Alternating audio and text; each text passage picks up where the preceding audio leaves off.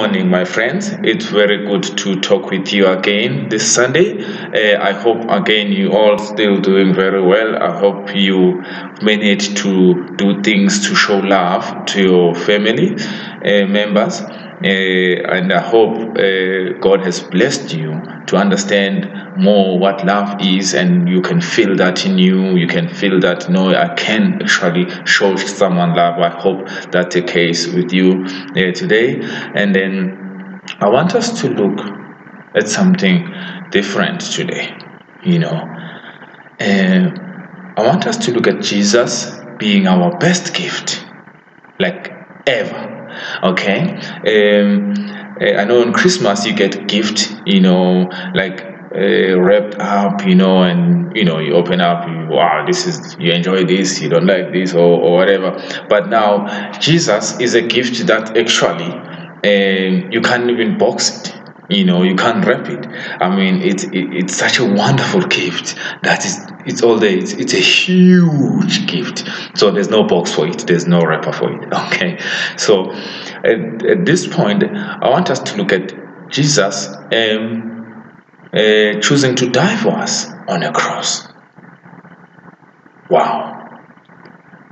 What a gift there for us.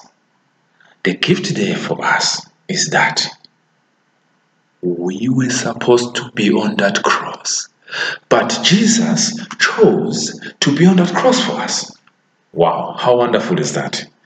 And then, while he was there on the cross, there were a lot of things happening, and then people mocking him, saying, if you are God,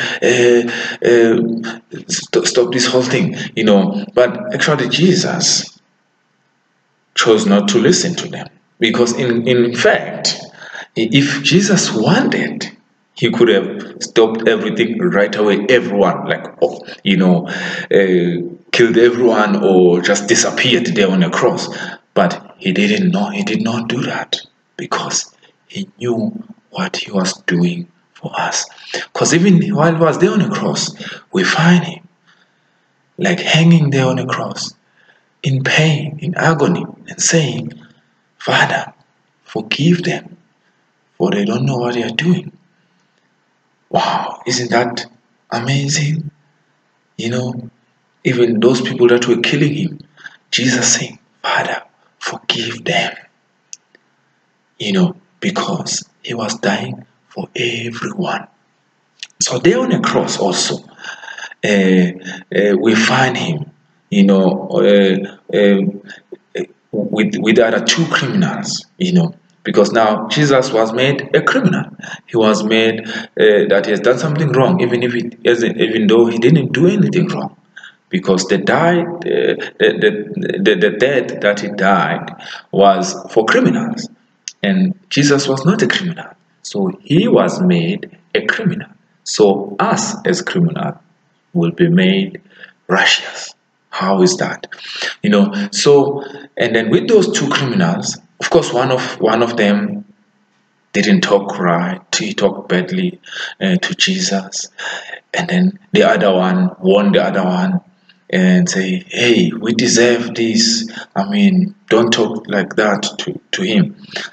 But then this other criminal said, "Please remember me." And then Jesus made a promise to this guy, and he said, "Truly I tell you, today you will be with me in paradise." Wow.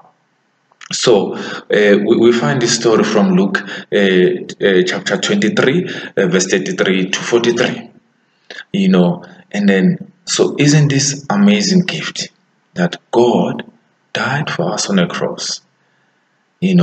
And then of course, then he was buried. Then next week we'll talk about his resurrection. But today I just want us to look at this gift. That we were supposed to die, just like that. But Jesus Christ died for us, and he showed us the love. And then we have to appreciate that wonderful gift that God gave us. by dying for us on the cross. We really have to appreciate that. We really have to worship him.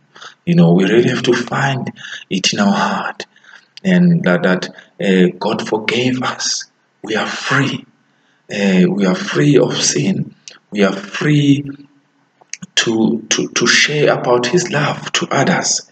And then let's appreciate that. How we appreciate that?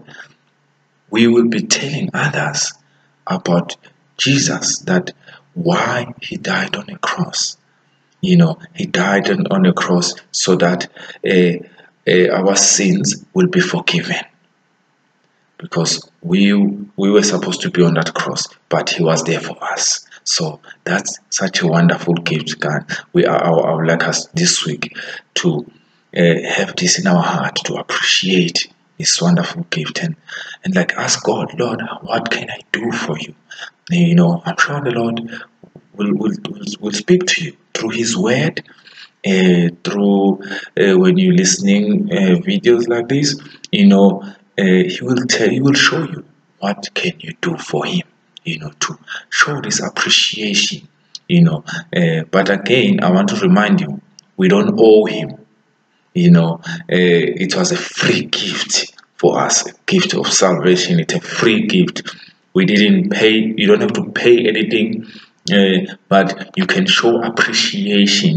That, wow, thank you, Father, that you died for me on the cross. So let's find it in our heart to show that appreciation by praising him.